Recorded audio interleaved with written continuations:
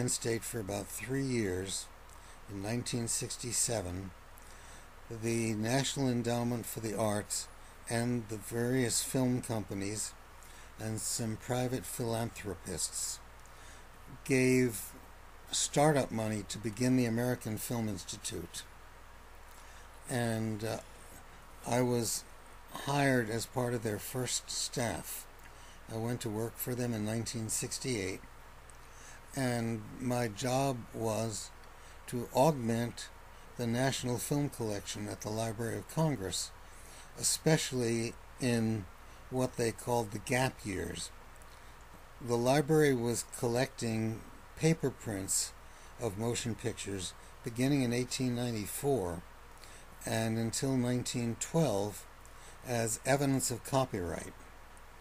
And in fact, in the 1950s, they began a program which was funded by the Academy of Motion Picture Arts and Sciences to rephotograph those paper prints onto film so that prints could be made, they could be projected.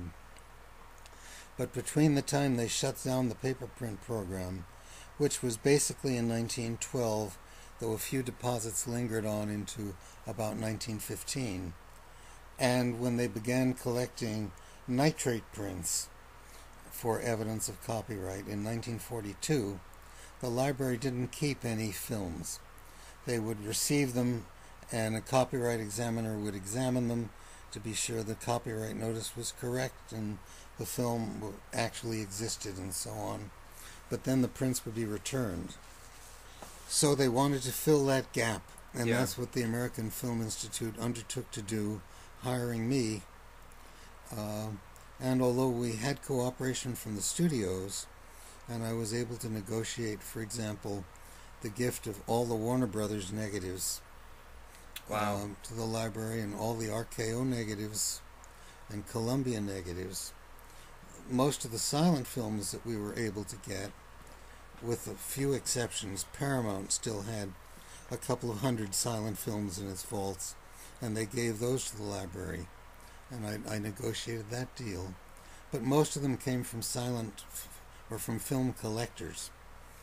And since I was, by that point, pretty well familiar with the collecting community, having been doing this stuff since the age of 12, I was the one who would go around to collectors and negotiate deals and get their films either as gifts or purchase or to copy for the Library of Congress.